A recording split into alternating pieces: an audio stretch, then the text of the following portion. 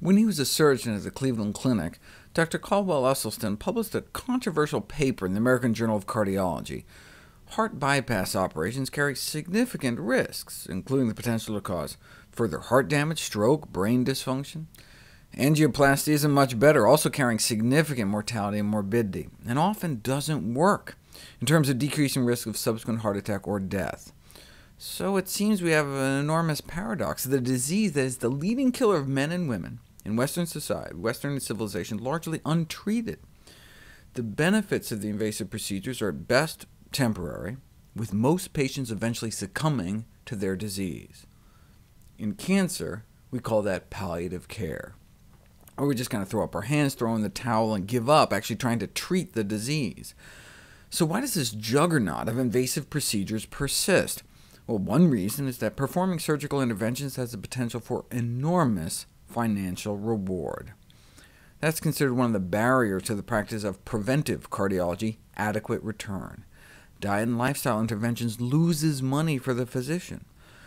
Although the practice of preventive cardiology is not as lucrative, this article was hoping to nudge cardiologists in that direction by appealing to less tangible benefits.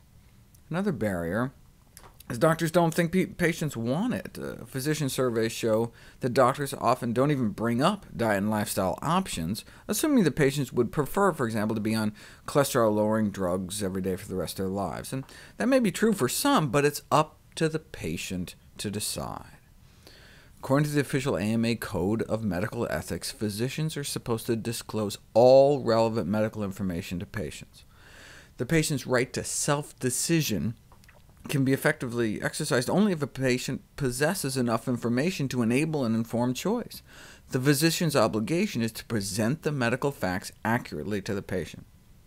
For example, before starting someone at moderate risk on a cholesterol-lowering statin drug, a physician might ideally say something like, "You should know that for folks in your situation, the number of individuals who must be treated with a statin to prevent one death from a cardiovascular event such as a heart attack or stroke is generally between 60 and 100, which means if I treated 60 people in your position, one might benefit and 59 would not. As these numbers show, it's important for you to know that most of the people who take a statin will not benefit from doing so, and moreover that statins can have side effects such as muscle pain, liver damage, upset stomach, even in people who do not benefit from the medication.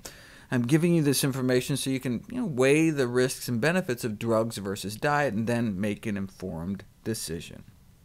Yet, how many physicians have these kinds of frank and open discussions with their patients? Non-disclosure of medical information by doctors, that kind of paternalism, is supposed to be a thing of the past. Right? Now physicians are supposed to honor informed consent, unless the patient's in a coma or something, or it's an emergency. But too many physicians continue to treat their patients as if they were unconscious. At the end of this long roundtable discussion on angioplasty and stents, the editor-in-chief of the American Journal of Cardiology reminded the participants of an important fact to place it all in context.